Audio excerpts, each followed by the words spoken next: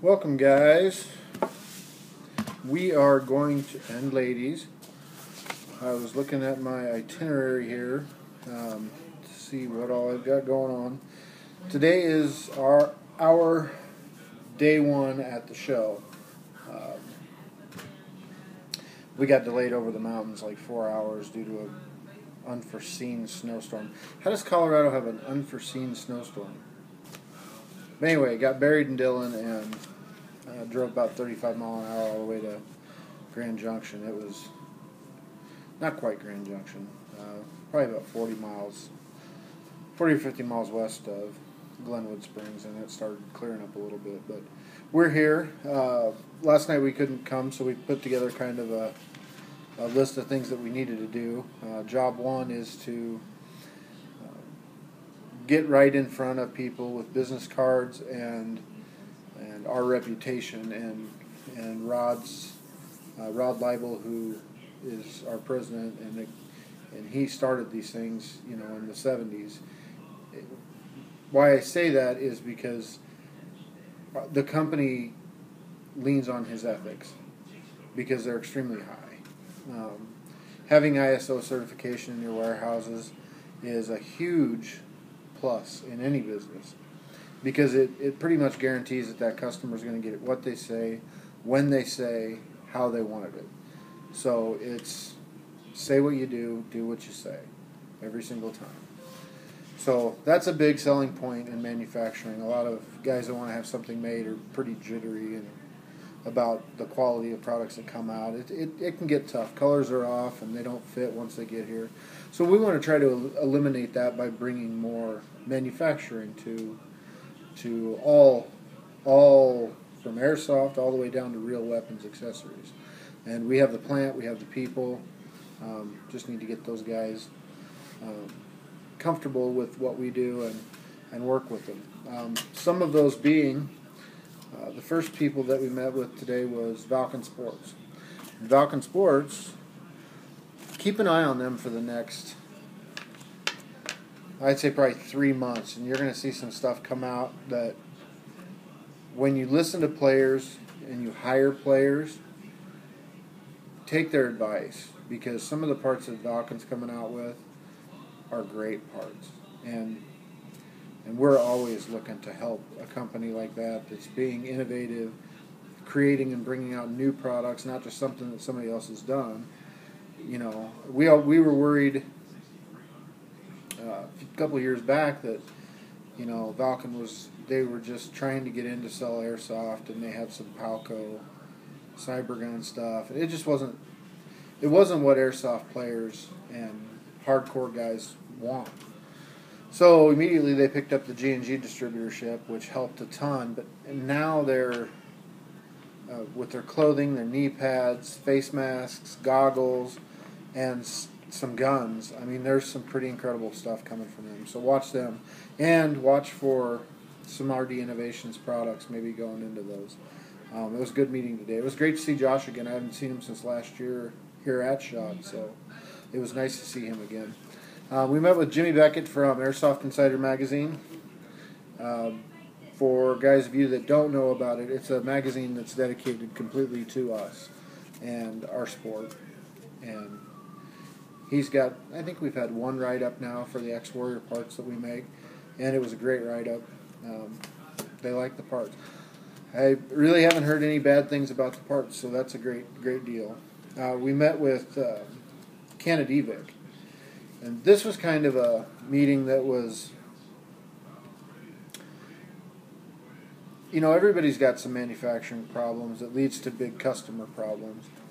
If your source of capital comes from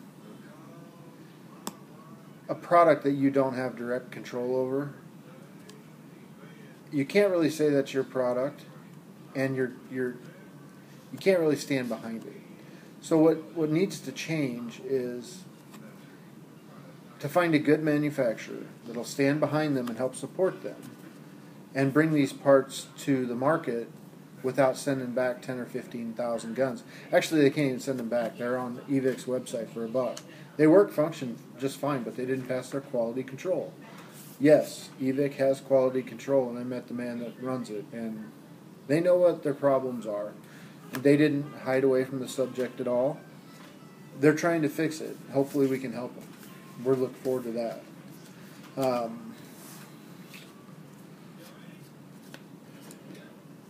Hold-up displays. This was kind of a neat one. Real innovative rack hold-up and pins and arms and everything that goes along with it. It's a neat system. And I think that we can help them with some design issues, and they were really for that. So there's another good one. But we met a lot of companies today. We had 6 meetings. Tomorrow I think I have 8. So that's going to be quite a few. That's going to be a really long day too. To see what they might need. A lot of real steel guys. I've got 3 meetings set with real steel guys that are doing polymer accessories. And some guys that are working on a polymer wrist system, a key mod wrist system, a ballistic one. So it'll be a good day. The innovation at this show, if I hadn't said that already, is incredible. People are really bringing it. It's not just butt stocks and barrel covers. You know, it's everything. Very inventive. Very, very inventive. Did get to stop and say hi to the Fob Defense guys again. Got to hang out with Jesse James for a while and pick his brain. I met him a couple of years ago. He was having some problems at home, so he was kind of out of the spotlight for a while. And then he decided that guns found him. Guns found him. So if there's pictures on the internet of the Jesse James guns, check it out. They're pretty cool. But he does need some stuff molded and milled. That might just be a possibility. We'll set a schedule or a meeting with him later on down the line. But very interesting stuff. SHOT Show's packed. It's probably the equivalent of about 56 football fields. I was there all day. About 20,000 steps, I imagine I would have taken. And I saw 3/4 of the first floor. That's insane. The upstairs is even more incredible. That's where the big fish are. Not even really the big fish. They're just there. But tomorrow I'm meeting with Joanna at ICS. Talk to her a little bit about what I can do for them.